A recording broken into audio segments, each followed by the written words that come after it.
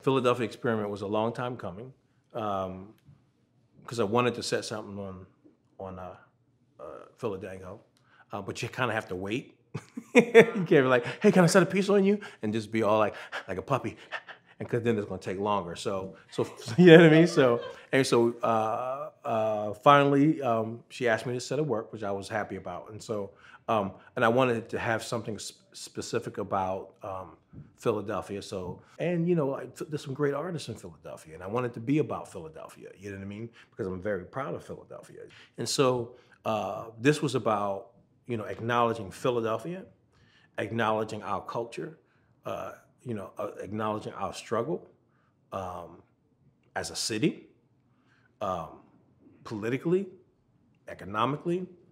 And to do it with Philadanco, the premier, dance company in Philadelphia, yeah, that was a no-brainer.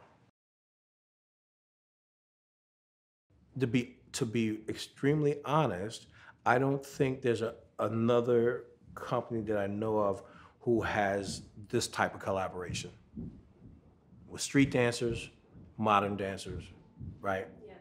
Together. You know what I mean? About the same work. Not trying to fuse, not trying to be like, oh, we're on some new stuff. We invented something because, people like, oh, we were the first to. It was about us coming together as a community of dancers who are Black, regardless of the style, and then representing our community as a whole. Here to me, here in the States, the pushback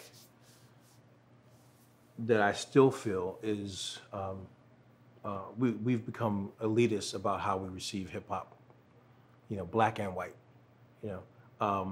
We like to see it as entertainment. Because when we look at hip hop culture, hip hop dance specifically today, what we're seeing today isn't hip hop dance, it's jazz.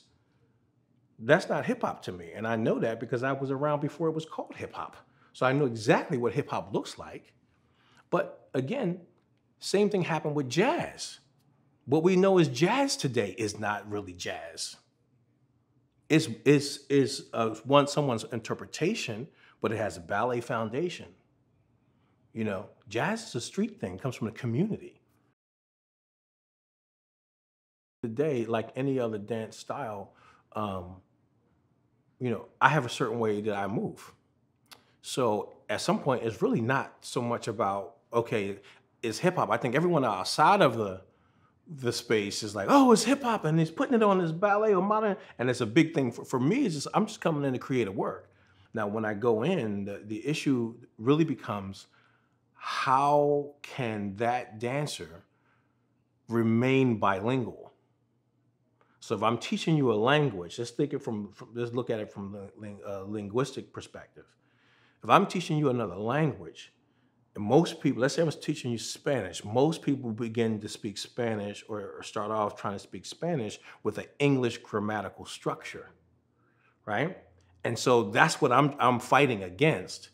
And once I can get them to be, conversational Spanish, right? My hope, because I'm not with them, is that they continue to practice conversational Spanish. But sometimes their own language, overrides the new language, giving them an accent. Okay? And so then it looks completely different than what it is I gave them the first time working with them. Now, same thing for me. If I did modern dance, I would look the same. I would have an accent. I would try, But now here's the thing. Because someone like Philadanco, a group like Philadanco, comes from the same community that I come from, there's a connector already. Because a lot of the same movement that I may use, they may do at the club, and they do in general in the community, right? And so this is where I begin to pull that out and push that, and then put a little bit of my specific stylized version of street dance on them, right? Along with stuff that they understand culturally. And that's how that works specifically if we're talking about Philadanco specifically. right? Because they're coming from the same cultural background.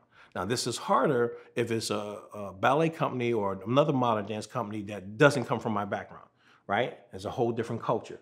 That becomes a whole different thing.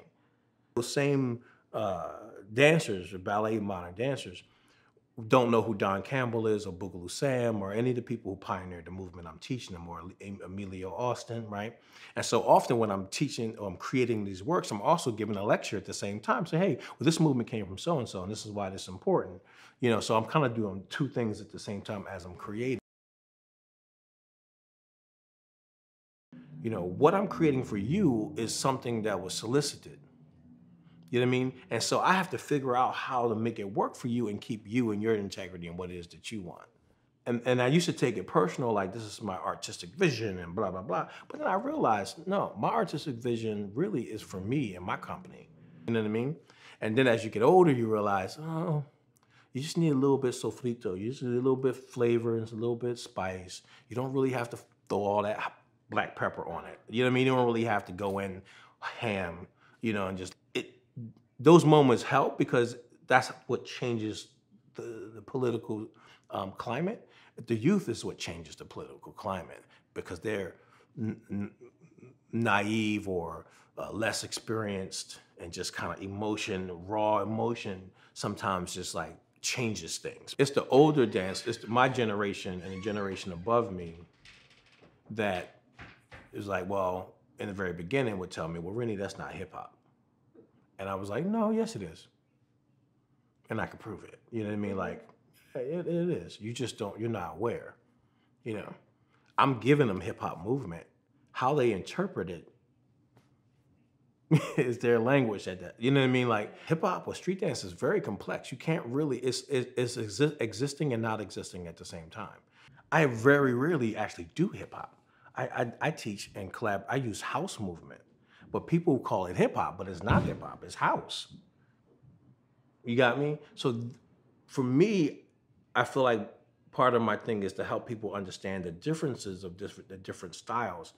When I say street dance, that's what I mean. It's a plethora of different, from locking, popping, breaking, hip hop, second line, go-go, hyphy, light foot or light feet, Harlem Shake style versus getting dumb versus footwork style in Chicago versus crumping in LA versus bopping in Long Beach, like all these different street dance styles, but everyone puts it under, they just call it hip hop, right? And it's not necessarily true. There's only one style, one dance that's called hip hop, and those are the party dances. And those dances from gate come up, they're already codified because they're popular party dances. So the nay-nay, the whip, these things, they're probably, that's what hip hop dance. Everything else isn't. Those are all like popping, locking, and breaking was done to funk music. Hip hop hadn't been invented yet, so it can't be hip hop. You know what I mean? Yeah. The music itself was being created in the 70s. They were rhyming over funk and disco. They weren't rhyming over hip hop beats. Hip hop beats had been created.